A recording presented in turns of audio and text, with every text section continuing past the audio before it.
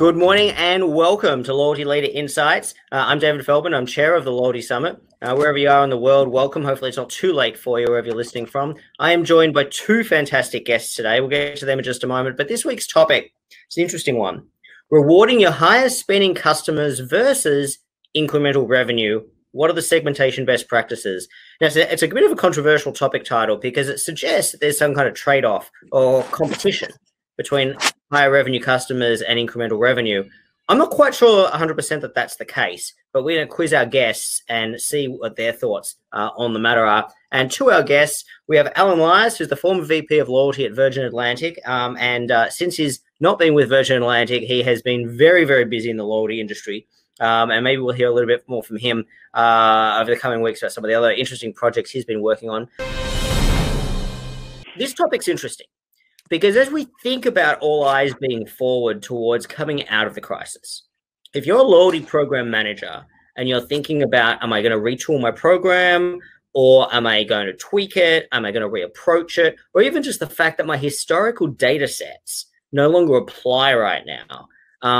It's a great time for a program manager to be looking forward, to be saying, how am I going to manage this coming out of the crisis? Use this as an opportunity to re-look at my program, really, top to bottom. And today we want to focus on segmentation.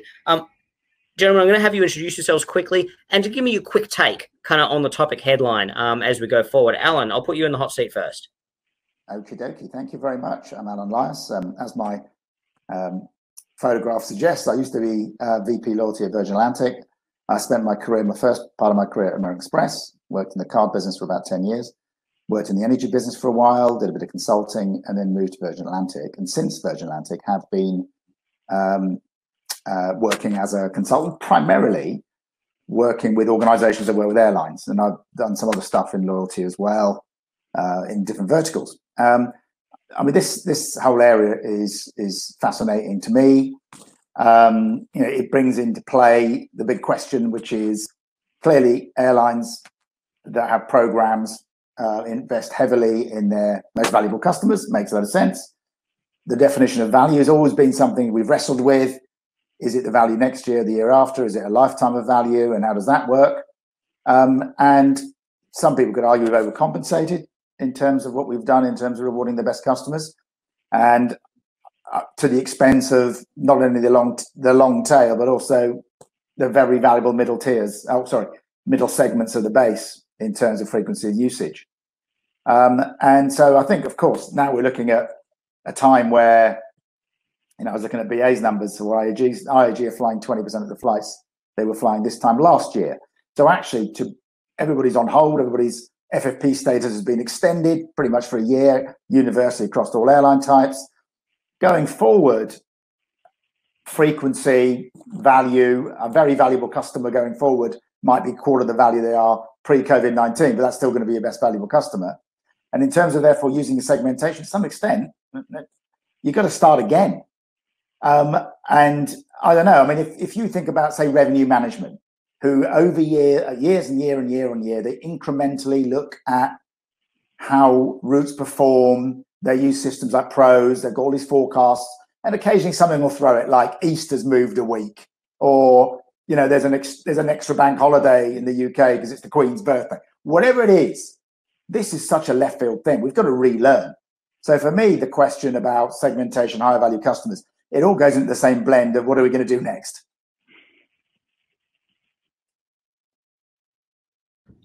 There's some thought-provoking questions you put in there, Alan. I think we're going to try to circle back to each of them because I think I'd like to explore those. Len, your quick take on the topic. Yeah, cool. So let me just quickly introduce myself. So Len Llaguno, founder and managing partner at KYROS Insights. We kind of have a unique position in the loyalty world because we're actuary. As far as I'm aware, we're the only actuarial firm solely focused on loyalty programs. And so a lot of what we do is try to understand the actuarial value of customers, sort of their lifespans and how much they're worth over their lifespans. And so our approach to this idea of segmentation and whether or not you should be targeting high value members or mid-tier members, I think just kind of falls by the wayside. We think about it a little bit more abstractly and just say, look, at the end of the day, we want to improve customer lifetime value. We want to grow customer lifetime value. And if I can grow customer lifetime value from high value members, great, let's do that. If I can grow it from middle value members, great, let's do that. If I can grow it from lower value members, fantastic, right? At the end of the day, it's just about growing customer lifetime value. And our perspective on that is, if you can grow customer lifetime value, what that means is the profit for the organization is going to grow and grow and grow, right? So it's really a way to generate enterprise value if we're growing customer lifetime value. And so that's a bit of our perspective. So it really comes down to, okay, can we quantify customer lifetime value with a level of accuracy? And can that be useful for us in terms of our segmentation? And what kind of other metrics can we derive from customer lifetime value that helps us identify who are the members that we can effectively change behavior, right? And drive up customer lifetime value. So that's a bit of our perspective. So it seems like less of a, should you target high value members or should you not? Should you target low value members or mid-tier members? It really, we kind of reframe it just in the customer lifetime value view and trying to grow it. Excellent. Thanks, Len. And I want to focus in on, I think customer lifetime value is going to be an interesting topic for today, if you're okay with us focusing in on that. Just before we move on, I want to kind of set the scene a little bit. I mean, as everybody knows, airlines, well, not just airlines. I mean, I want to be really clear about this. I mean, across the loyalty vertical spectrum, whether we're talking about retailers, coffee shops, hotels, airlines, there has been a zeitgeist over the last number of years, across the world, across regions, to focus on rewarding your best customers, rewarding your highest value customers. The sort of language that we see bandied around, whether it's at loyalty conference, whether it's loyalty practitioners, some loyalty practitioners out there spruiking it, some program managers, or even just wordings and verbiage in press releases. We hear about rewarding our best customers, rewarding your highest value customers. We even have some advice out there in the industry about firing customers who aren't your top spending customers, or designing your program, and you only need to focus on your highest spending customers. And I suspect that that's not right. It's not necessarily wrong. I think, like most things in life, the answer is always it depends, isn't it? The nuance is in the middle, and that's where I really want to focus on today. Before we get to the meat and potatoes, though, I do want to just do the quickly thank our sponsors of the Loyalty Summit. Engaged People, Amia, Adara, fantastic supporters, and we just want to acknowledge them. Also, our official in-person events. Unfortunately, we haven't been able to hold those this year, but Hilton Honors is our official venue sponsor for Loyalty Summit in the Americas. Radisson Rewards, who is our official hotel and venue partner for Loyalty Summit in Europe. Travel Data Daily, who's our media sponsor. So we want to thank all of our sponsors. And I'm going to have more news in a little while as well before we finish today about very, very exciting about our next set of Loyalty Summit conferences. We are obviously going virtual this year, which we've hinted at in the past, but I've got more details than that I'm going to share with everybody. But in the meantime, let's get into the meat and potatoes of the discussion.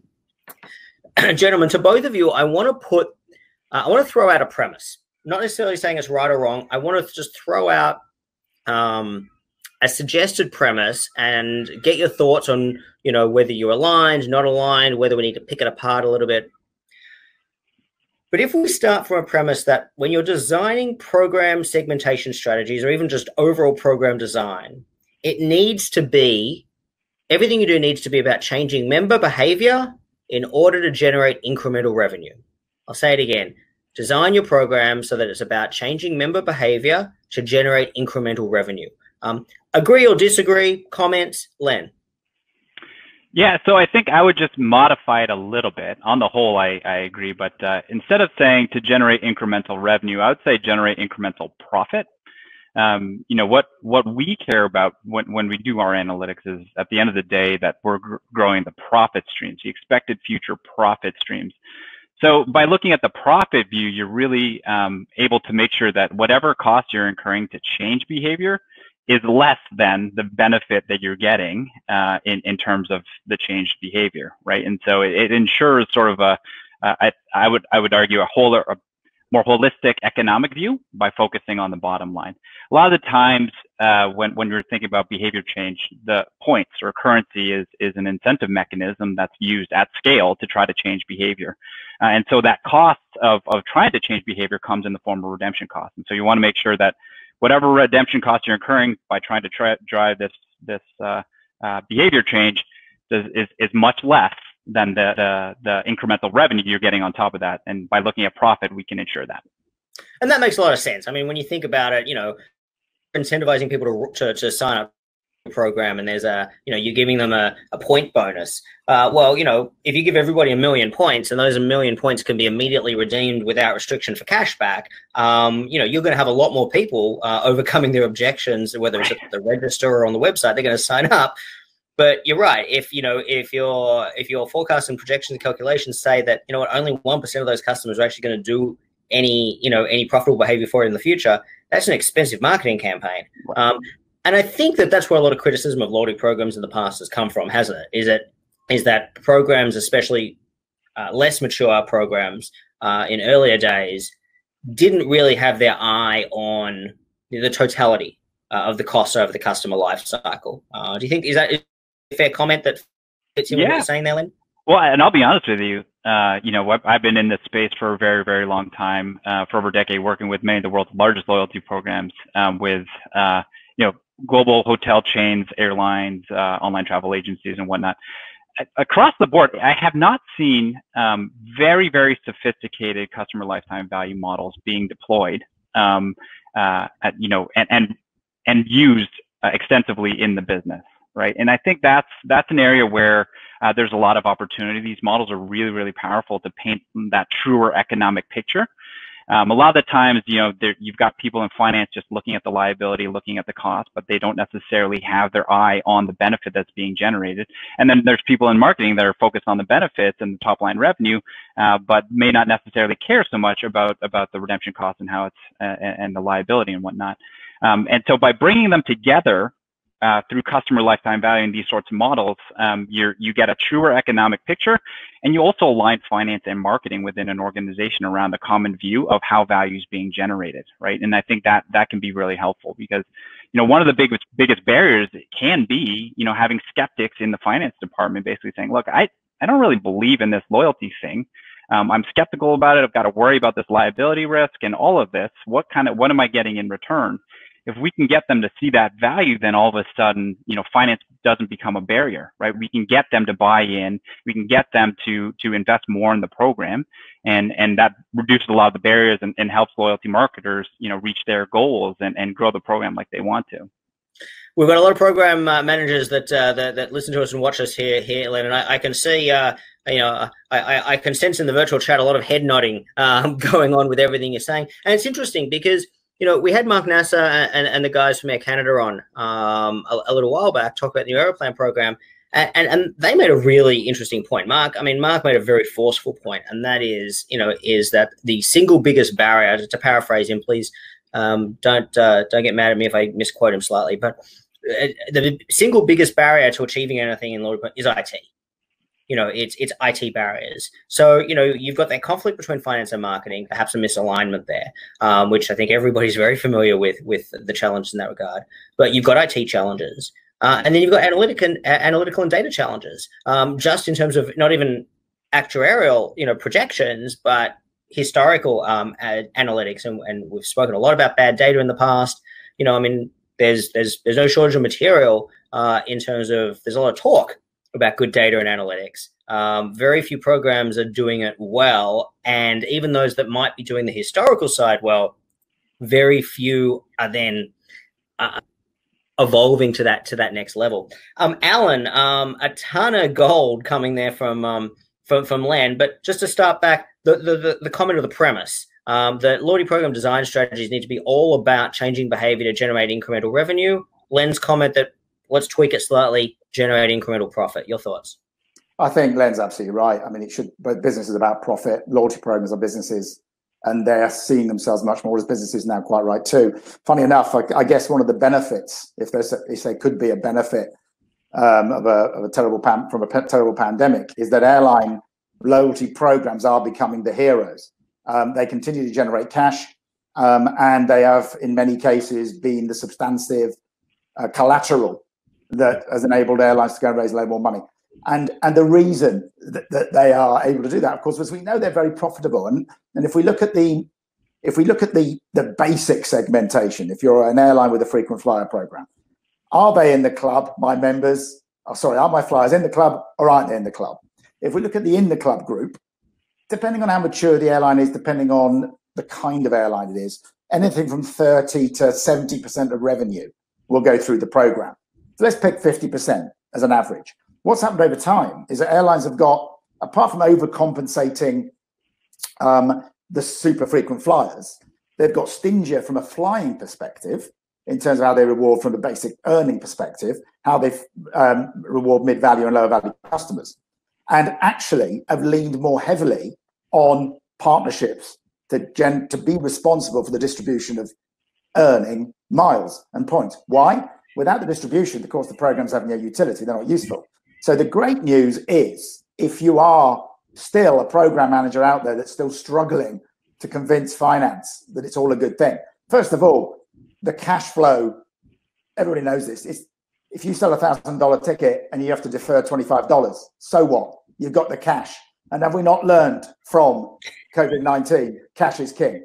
Secondly, actually, what's even more, I suppose, exciting, back to this long-term lifetime value piece, is in the end, what we all are trying to do at a program level is get people to purchase stuff with our products, whether they be a co-brand or whether they be in a merchant where I can earn my currency. That's what we're all about. So actually, the incrementality, as a consumer, I don't have to do anything incremental every day. I'm talking about outside the flying experience.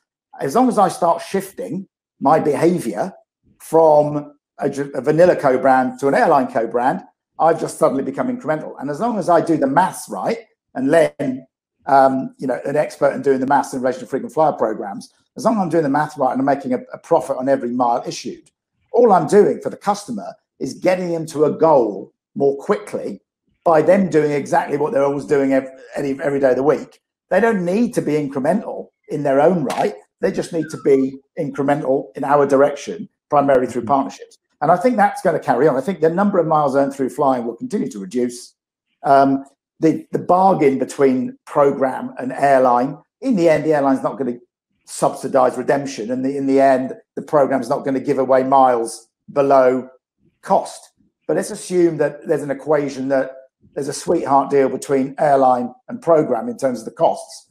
So everything else that's up for grabs primarily is around how you generate more cash from partners, and then how do you use that cash wisely. So some of that cash you use to put into profit, and some of it used to invest in shifting behavior from key segments. So what you've got stake money. And as long as finance and marketing are aligned on that, the good news then is, one of the things that you need to be able to do the stake money. I never achieved this at Virgin Atlantic. We did a lot, very proud of what we did, but I never ever managed to persuade the airline to take some of the frequent flyer flying club profit and invest it in IT. Okay, so I think that is the new frontier. Air Canada are right. The new frontier is, look, we need to take some of our profit and then give it to you, the airline. We need to take some of our profit and give it to winning incremental customers, whether that be on the ground or in the air. And we need to take some of that profit and invest in some of the mechanics, IT, and of course, as you mentioned, the ability to really understand and predict behavior so we can bring to life more effectively that investment in customer to make a profit, to Len's point. So it's almost like a golden age for us, apart from nobody's flying and nobody's generating the income.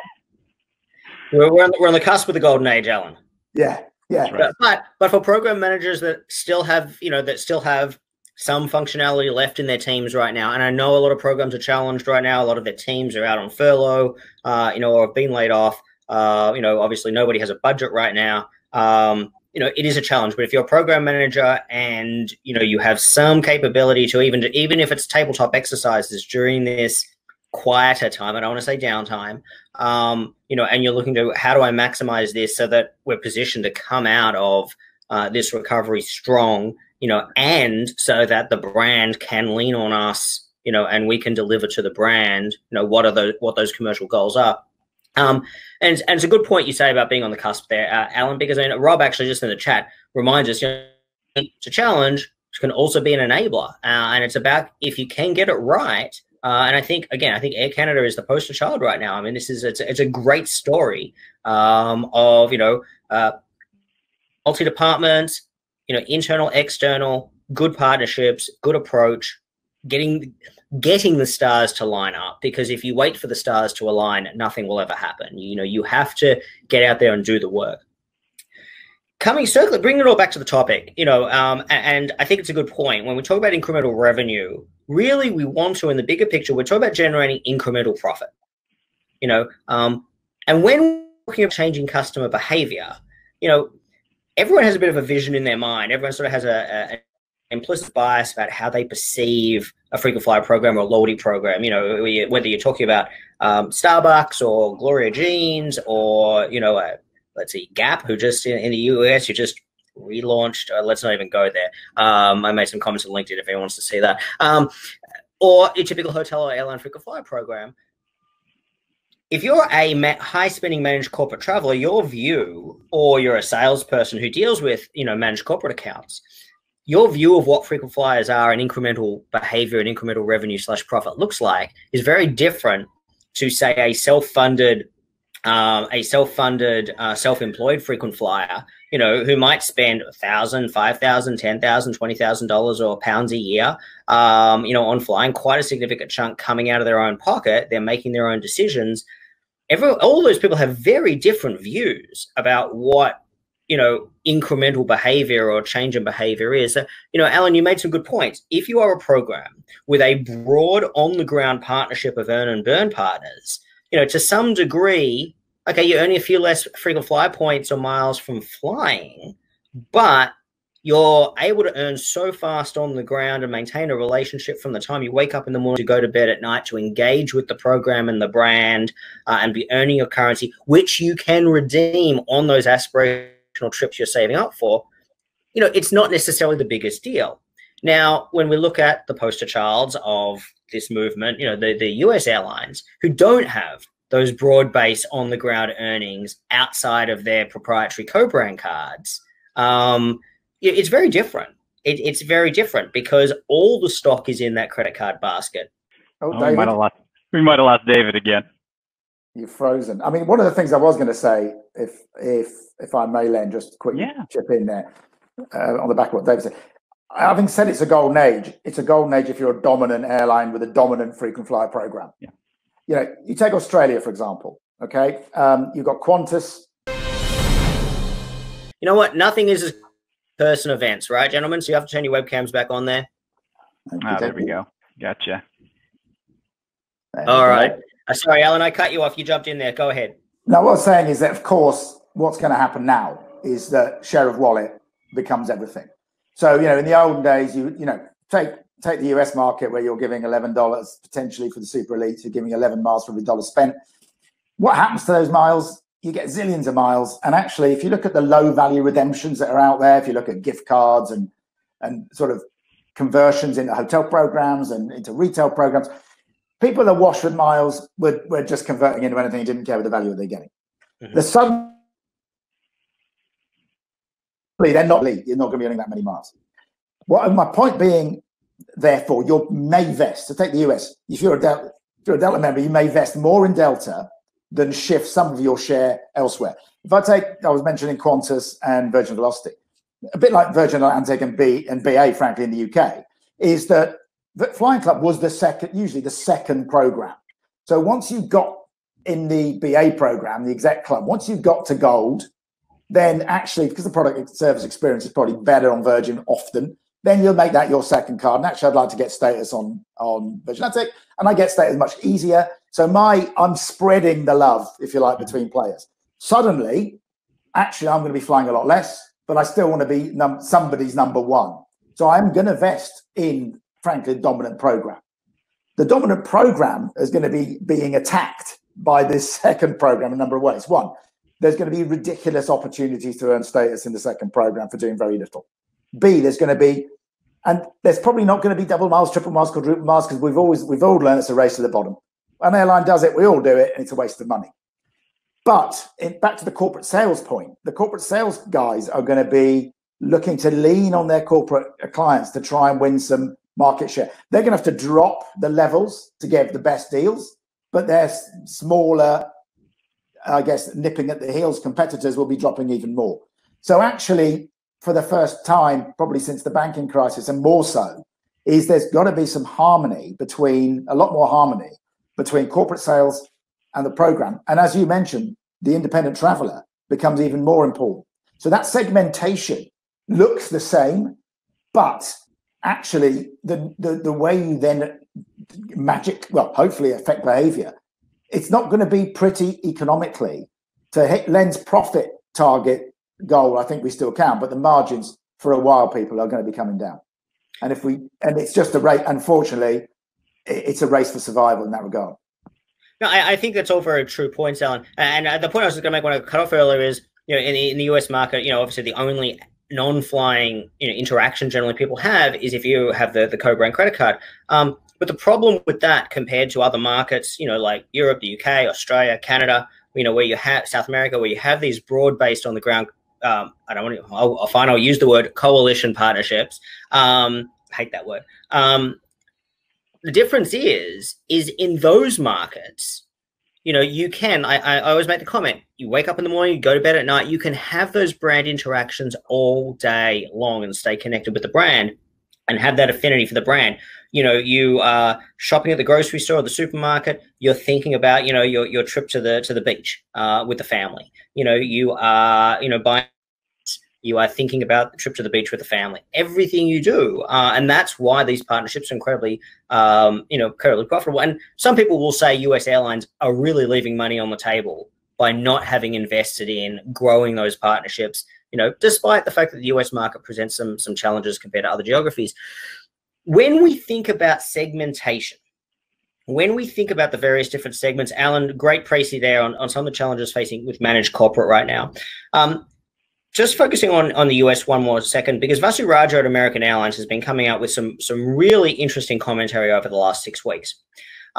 We know business travel is down, 85 to 95% down across the board. Managed corporate travel basically doesn't exist. I mean, this is not a US unique issue. This is global. IATA just came out with some figures, I think, this morning, which, they're not pretty, but you're welcome to go have a look at those. The reality is the only people flying right now from American Airlines perspective is leisure travelers buying the cheapest fares going to Florida to go to the beach. Now we're not going to make any comment on health and safety issues, but other people can form their own opinions on those things.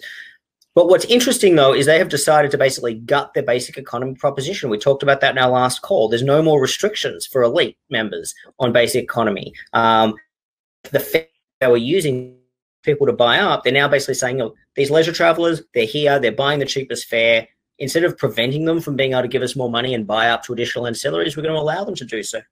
And Vasu's been coming out and saying, talking about, we've got to get those people into the event and we've got to get them later. Whereas previously, the program had taken a strategic direction in line with their competitors and all the other majors, the zeitgeist around the world, to basically say, we're not interested in those lower value, unmanaged leisure travelers. We're only interested in the top end of town. Top end of town doesn't exist right now. So when we think about segmentation along that whole continuum that we have of the customer base, and Len, with the lens of what you're saying about the long term, what's the customer lifetime value? And everything we want to do is about changing behavior, but with a view to long-term incremental profit. And when we say changing behavior, let's think about those behavior points. You got to get the customer to enroll in the program. That's behavior change. You got to get the customer hopefully to buy a coffee, take a flight, stay in your hotel. That's behavior change. Preferably, you want them to do that on a habitual, frequent basis. You want them to spend more money, buying additional add-on products, take-along opportunities. That's behavior change. And you want them, if they're spending $10,000 a year on airfare or hotels or coffees, whatever it might be, and you're only getting $2,000 of that, there might not be more incremental revenue for them to spend out of their wallet, but you want more of their wallet coming to you. That's behavior change. All of everything we do comes down to behavior change. How do we put all that together, Len, and apply that thinking about that customer lifetime value? Or let me put the question a different way. Across those different segments, how would your approach change? How should program managers be thinking about them differently? Right. So I think you're absolutely right around the concept of behavior change. We want to change behavior.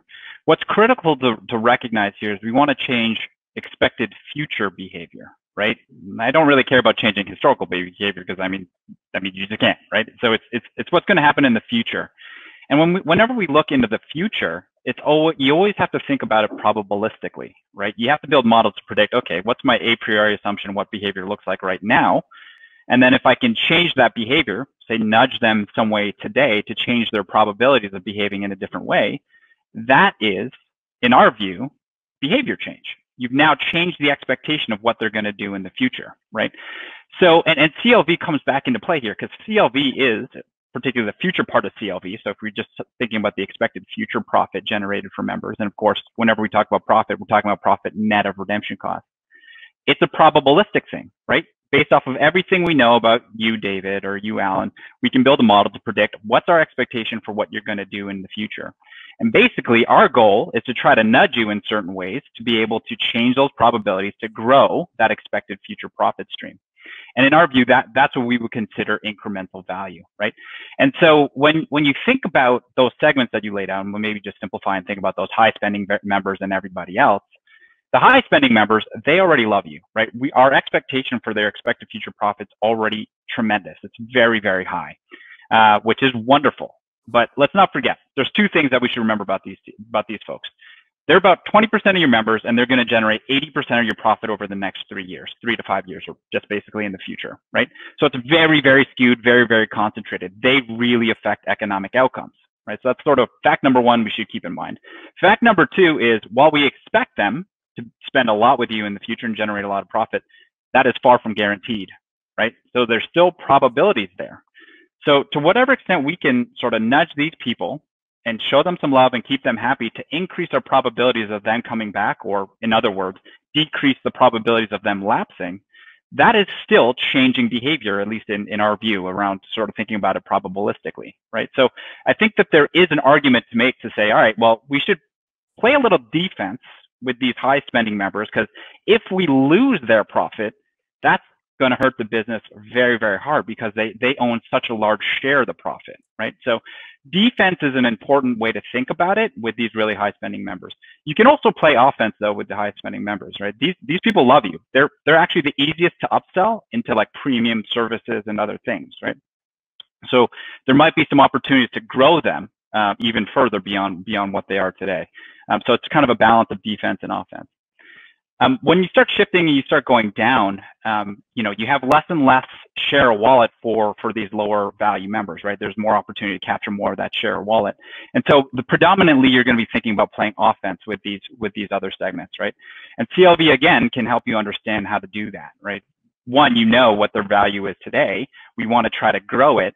The nice thing about CLV models is they're basically models that tell you, based off of what we know today, like what are people going to do? So we can start leveraging those models to understand, okay, well, what levers can we pull that most influences their expected future behavior? And that could be really, really powerful to help you understand how you want to engage and who you want to be targeting to try to change that behavior in that lower sector. It's interesting. I like the way you put the offense and defense parlance there, Len, as well, because when we think about, and again, I opened the session with saying, hey, it's a controversial topic the way the headline is written, but it's not necessarily, it shouldn't be an either or proposition. We shouldn't be saying we're only focusing on our highest spending customers, but we also shouldn't be saying, well, all of our highest spending customers are just locked in managed corporate travelers. We don't need to worry about those because any dollar we spend on them is just subsidizing existing behavior. I mean, both of those are untrue statements. However, I'll rephrase, both those are partially true statements. The question is we need to quantify, even if it's in a model, we need to quantify, well, how many of our managed corporate travelers, they're locked in. There is no ability to move the needle. There is no ability to grow incremental add-on products or even influence share of wallet because the traveler actually, maybe they don't love us. Maybe they hate us. There's no emotional affinity with a large segment of that market, but it's an important segment, which is why sales programs, invite-only benefits, things like that, other special corporate perks. We won't go into all of those. They vary obviously across airlines. That's why those programs exist. But as you say, there's a retention aspect, isn't it? What you call defense with higher spending customers, because some of them actually, they do have an affinity and they can influence the corporate decision making, if for no other reason than a major corporate if all their flyers are happy flying on airline A, when airline B comes knocking next year trying to win the business and the corporate travel manager might be thinking about switching, they don't want to have an uprising internally on their hands necessarily. So there's a little bit of defense there. Yeah. What I'm interested in is Alan, your view on what about let's move off that segment. And you can pick whether we're talking about everybody else, as Len put it, or you want to kind of micro, down other segments. Let's move off that segment a little bit. And I'm interested in terms of how do you feel as a program manager, you need to think about them to try to grow them, get them up the ladder, because sometimes these, I'm going to call them mid-tier segments. Maybe that's the wrong terminology, but not your lowest leisure travelers and not your highest managed corporate spenders. Those people in the middle, often there's a lot of emotional connection with the brand. They feel very attached to it. They feel very offended when they're hard done by the brand. They don't necessarily spend $30,000 a year, but they might be giving you 100% share of wallet every year for 10, 20, 30, 40 years. How would you recommend programs should think about those? And here's a curly one for you. Are there any kind of alternative strategies that we sort of haven't talked about so far that are maybe a bit out there that should be dusted off the shelf? Yeah, I think you're right. I think there's two groups actually that are of interest there. You've talked about the mid-value, the mid-tier, that are flight active but not able to qualify for elite, that are potentially partner active because they're loyal, potentially share of wallet, high market share for those customers from flying and actually on the ground spend perspective. And yet they've been ignored. And that there's another group of people who sort of actually, when I was at Virgin Atlantic and since leaving, I've been working with the team at Collinson developing subscription models for actually, once upon a time, you were the chosen one and you've suddenly stopped flying on corporate business, for example, or your company needs to fly you less, whether that's your own company or whoever you work with, and you're dumped. Unless you have been at elite levels for circa 10 years plus and you qualify for lifetime status, you're pretty much on your own. And so trying to solve for those two groups is potentially a subscription model. And that subscription model enables you, if we step right back, I guess miles was the first ancillary. And if we go back 11 years, I think it was United that sold the first bag, at least from a full service airline perspective. And of course, what ancillaries have shown us, or the ancillaries strategies have shown us, is customers will pay for a better experience. Customers like choice and prepared to pay for that as long as they see the value. And actually, the best bit about that is if they pay for a service, they tend to love you more. So typically the NPS score of someone who's either engaged in the program or buys an extra legroom seat, they love you more, even though they're giving you more. And so this idea of subscription, obviously everybody's very aware of how successful Amazon Prime's been, but what is the airline version of that? And how do we reward mid-value and high-value customers and charge them something? And I guess it does, to some extent, lean on how the ancillary movement has developed, but it also very heavily leans on two things. One, what do they want? And actually what they want is similar to what they had. So the ex-elites want an elite experience. And what do people that have never been elite want? The mid-value customers. They want to be treated like an elite. For that to happen, though, and to have economics that support it, you need to charge them something. But of course, you can be creative with what you charge them. So the kind of products construct we've been looking at are multi-price products, where there's a preferred price to recognize previous loyalty, and there's a retail price if you've just rocked up and you want to buy it. If you build the product right, so it includes some travel experiences and it includes mileage bonuses, whether you're on the ground with partners or whether you're in the air. If you build the product right, it's still attractive to someone who's just turned up and joined your frequent flyer program. But you can demonstrate to those people that are the chosen ones, and I'll talk to you about that in 1 second, that you can get extra value. And that value is demonstrated by a preferred price. And that could be to the, as you say, David, it could be to the customer that pretty much has always flown on this airline, but they're only flying once or twice a year. Let's reward them with this service. It could be a member that flies very rarely, but is spending $20,000, $30,000, $40,000 on their co-brand card, or are super engaged across the partner network. Let's reward them but we need to put economics in there to make it viable. You know, I guess one of the things that strikes me is that if airlines today were starting from scratch, you'd actually make your elite program a paid tier, but you might give it at a discounted rate or a free rate for someone who's super, super active on the airline or indeed on partners. And I think that's the new model going forward. And actually figuring out a way of getting someone to give you money to buy the right to have a better experience in the air and potentially through partners is so important at the moment, because back to that point, there is a smaller wallet to win a bigger share of subscription done well, and building on the experience we've had from how we look after our best customers, but also how we economically make contribution, as evidenced by what we've done with ancillaries. And that contribution for the next 1 or 2 or 3 years probably needs to be heavily invested back in the customer. So let's not worry about making too much money out of it, but it should be profitable, as well as obviously, hopefully, creating a solid engagement platform going forward. And really, it's a question, for me, it's a race. Who's going to get this done? Who's going to do it right? And then there's going to be a race to follow. But getting it done early and getting it done right, I think, is a massive strategic advantage. And the timing, possibly, given what's happened with COVID, could be better. And if the subject of this is segmentation, a great way to do segmentation is ask your customer base, put your hand up, tell us who wants what, and give us some money, and we'll give it to you. And that, I think, is something that's going to develop over time. It's you know what you say, Alan, as you're talking through a lot of that. You know, it's like most things in life, right? What's old is new again. You know, I think back to some attitude analysis work.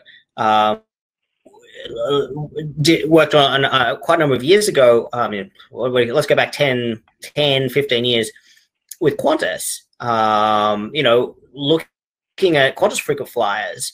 And what was interesting back then, of course, you know, obviously the program is a little less mature than it is now. You know, partnerships certainly there, not quite as developed and extensive as they are. I mean, same story around the world. What was interesting was club members, people who had paid the annual fee to be a member of the club, you know, and back then, off the top of my head, 15 years ago, you know, it was still something like a $300, you know, renewal fee every year. There was a joining fee. It wasn't cheap to be a member of the club. But back then, if we go back to 15, 20 years, you know, even back to the Ansett days in the Australian market, you know, and obviously the same in other geographies around the world, being a club member, you know, was a valued experience. It wasn't just entry to the club. You got benefits associated with that essentially approximated the lowest tier of status as well. So to some degree, you were paying a subscription fee. You know, you got club access, you were buying club access, and you were essentially buying the lowest elite tier level of benefits.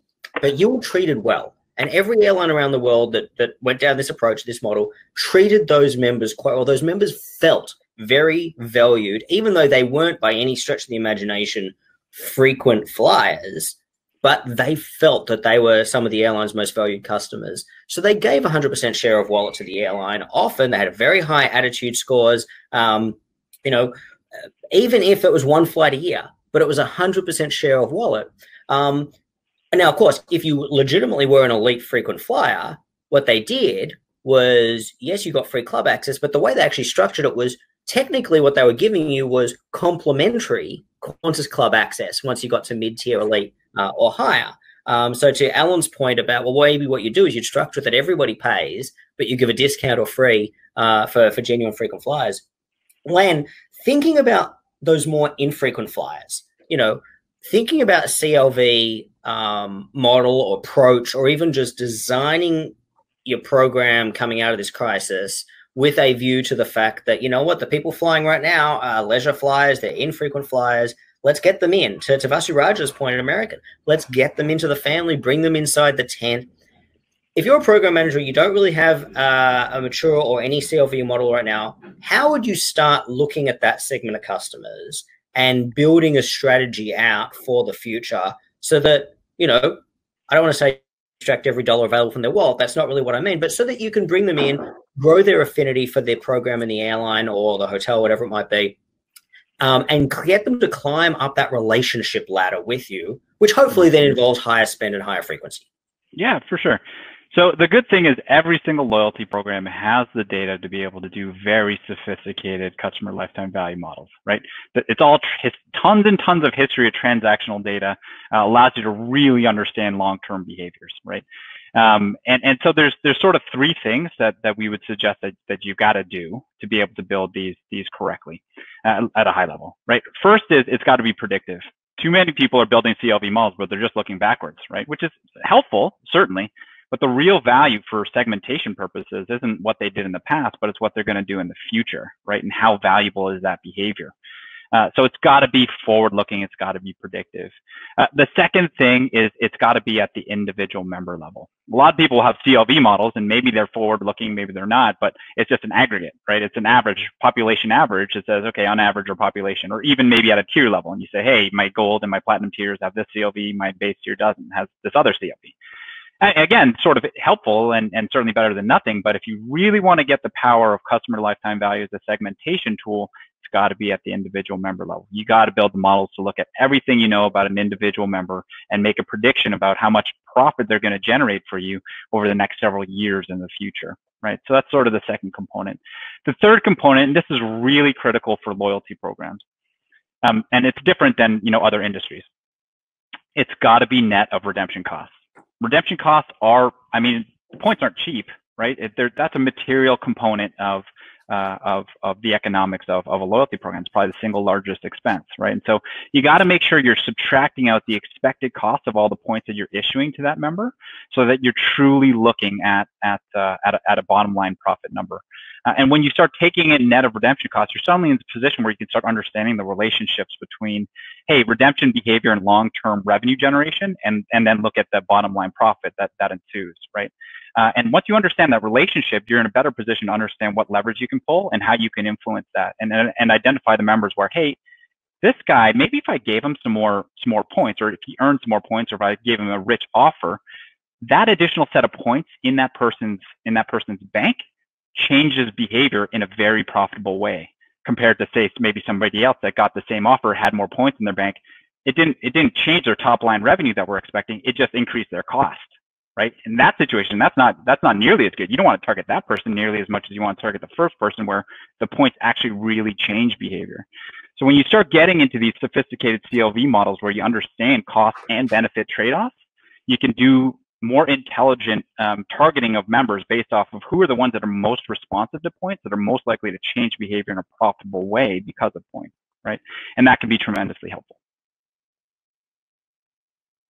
And when we think about, you use the term earlier, nudge to the behavior, because you've got, say, someone in segment 22, right? Who, has an future expected value of, I was going to make it up, $1,000, right?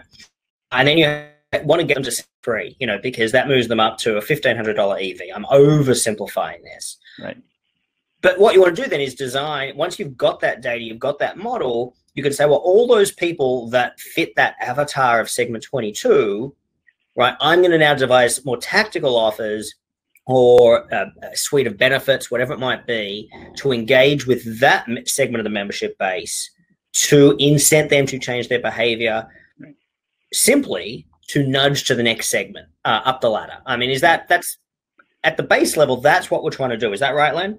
Yeah, and then if you're successful at doing that, you're suddenly in this position where you know how to very directly nudge people to higher levels of CLV, right? If you're nudging them higher level CLV, nobody in the organization is going to be like, I don't want that, right? Like, so it's a very clear benefit that you're going to be getting if you're able to do that sort of at scale and very intentionally. Right. And this is a challenge that we all know. The loyalty program managers that we all deal with, the programs that we've all been in, they all have this challenge, and that is the program is always needing to justify itself to the rest of the organization, whether because they need finance to buy into the concept of loyalty, or whether they need operational divisions of the company to get on board to make sure they're delivering that top level experience to members, and why delivering that top level experience to members at the front line is important. If you're trying to get a minimum wage, hotel front desk associate to understand, do I need to make sure I'm nice to this member and make sure they get their breakfast benefit? Well, there's a very, very, very big commercial reason why that's important, and just because they're a minimum wage front desk hotel associate, I think it's important for those people to understand the bigger picture. And I've always found that frontline staff, whether it's a coffee shop or an airline, when they understand the bigger picture, they have more buy-in, they understand the importance of how their actions can make or the customer experience. Alan, there's a question for Paul in the chat, which is good. I think it's a nice segue here as we move into our kind of final turn. Could a CLV model be shared with the airline to personalize the ancillary offerings to flyers? I mean, there's a little bit of that goes on already, isn't there? Yeah, I think that's a great question, because I think that is apps future. It's one of the things we talked about in one of our previous chats was this idea of total relationship. The co-brand is a great example. You walk around every day of the week, you're getting out maybe more than once a day, you're getting out the airline brand, and you're demonstrating your affinity to that brand as you spend in shops. The economics of the partnership business should absolutely be part of the calculation of value, as should the propensity to buy up an experience, and actually as should responsiveness to marketing messages, as should, of course, the core flying, because in the end, there is a very discrete bunch of frequent flyers that will fly with you and be super valuable for years and years and years and years and years. But generally speaking, the population of that group is defined by the job you do and the position you have in an organization. Even if you run your own company, you might get fed up with it after a while, being the guy that has to do all the deals. You might want to delegate a bit, but certainly in big corporates, it's typical a 3-year thing, often less, but someone's going to be invested in a destination for a period of time, or a set of destinations served by one airline. It has and often comes to an end. And so back to the sort of point almost about subscription would be another investment that I'm making that hopefully would go into a predictive model that would help me and Len define a strategy thereafter for taking that person to whatever next segments are attractive. So sorry, excuse me. Absolutely that total relationship. And I think that's where it has gone wrong, and still has gone wrong a little bit, between the relationship between program and airline. It's a brand play, the frequent flyer program, or the airline loyalty program. It's a brand play, and it needs to be seen as that. And it's not just about the economics. Is it good business? Am I displacing revenue? What's the true cost of redemption? What's the true margin? Blah, blah, blah. It's actually much more than that, because it is about this total relationship that we have. And the lifetime value, there's by definition, the word lifetime, the great thing about travel, it's so shiny and lovely.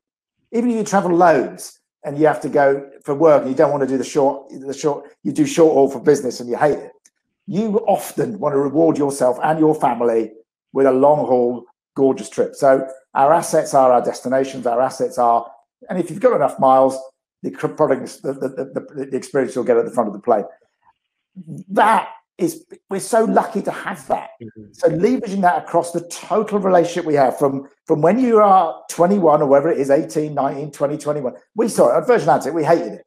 First thing that happens is idealistic students fly on BA, they get a few points, they fly again, suddenly they're silver, and they've gone to the dark side. They've gone from socialists to capitalists, and they're on miles drugs and trying to get hold of them, because Virgin Atlantic, in that example, a very small airline, 35 airplanes, niche. You're not part of that life. So muscling in there is really tough. But that's the deal. So if you're a full service airline with a dominant position, your program is the key, because actually the fundamentals are there to have a lifetime relationship, unless they completely move to another country or whatever. I think that's a good point to finish up on, Alan, is, everything we talk about, we can get lost in the weeds, focusing on our redemption metrics, our engagement metrics, all the rest of the business, and all those are important. They're not unimportant. We don't have jobs if we ignore them.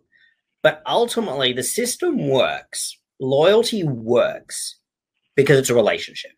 It's about a customer's or a member's emotions, their attitudes, their behavior. It's about a relationship. And if we do them wrong, it's like doing somebody wrong in any other relationship in your life. There is a of which the brand suffers. And in previous times, prior to this year, it might have been easy to go, well, we don't care about those customers. Well, guess what? They're the only customers that are there now. You got to care about them. It's important. So I like the term that you use, total relationship. Just as we finish up, gentlemen, I want to talk about the Loyalty Summit coming online later this year. I've got a slide here if I can get the technology working. Obviously, I know everybody is keen to get back to business in person. It's just not possible right now. We don't want to wait all the way till next June, which is our next physical event in Washington, D.C. at the Conrad there. Beautiful property. Thanks to Hilton for helping out with that one. I'm certainly excited about that. But in the meantime, we want to make sure everyone has a chance to get together to talk loyalty, to mingle with peers, all the do it online. And we are very excited to announce we have 3 days of events coming up in December 1 for Europe, December 2 for the Americas, and December 4 for Asia Pacific. We have an absolute stellar list of speakers and guest panelists lined up. We're going to have more information on those panels and stuff as the agenda gets pulled together over the next couple of weeks. So please stay tuned to LinkedIn and the website, loyaltysummit.com for that. I believe both of you gentlemen are confirmed as speakers to attend. I think, Len, you're going to be joining us for the Americas event on December 2, and Alan in Europe for December 1. Yep. Terrific. We're looking forward to that. So please, everybody, do keep an eye on loyaltysummit.com. Keep an eye on LinkedIn. I know everybody is a little bit zoomed out and a little bit virtual presentation out and a bit of virtual conference out. And I know it's busy conference season that we're coming into right now. But we have got a really fun platform that's hopefully going to be very easy to use. You're not going to have to watch a training video to be able to use it. Things like pre-event meetup, virtual cocktail party looks very exciting, but also really easy to have discussions and networking opportunities with everybody, which, as we know, is really what these events are all about. We want to learn a little bit. We want to talk a little bit. We want to share some best tips, but also we want to have a chance to be able to meet and mingle with our colleagues from around the world that we don't get to see all the time, week to week. So hopefully everybody's going to be able to join us for that. Please stay tuned. And let me just go back to the dates for those. Block those out in your calendar. It's going to be super, super, super exciting. And I saw a bunch of emails in my inbox this morning with some more speaker confirmations. So we're going to be able to give everybody the details of that coming up the next week or two. Thank you very much to our guests today, Len Llaguno and Alan Lias. Guys, fantastic. Thank you so much for being back on. We really appreciate it. And we're going to get to speak to everybody again soon. Thanks, David. Thanks a lot, David. All the best, everybody. Bye now.